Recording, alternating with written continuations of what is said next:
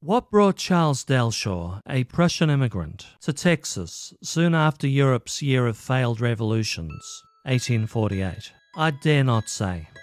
The truth is, we know too little on the man. Arriving in Galveston, aged 19, he trained to be a butcher.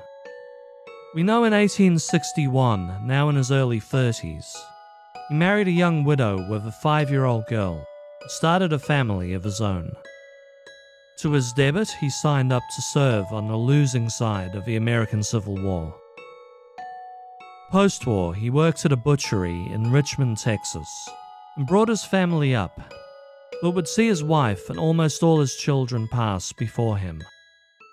But his stepdaughter lived on a while.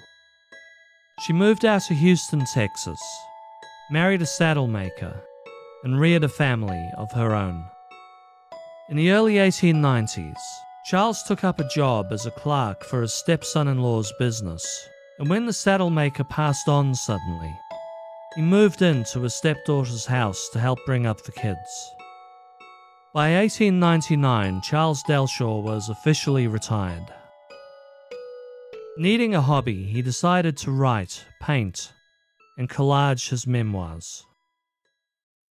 Though he probably filled a total of 22 books, a series of 12 of these books are still in existence.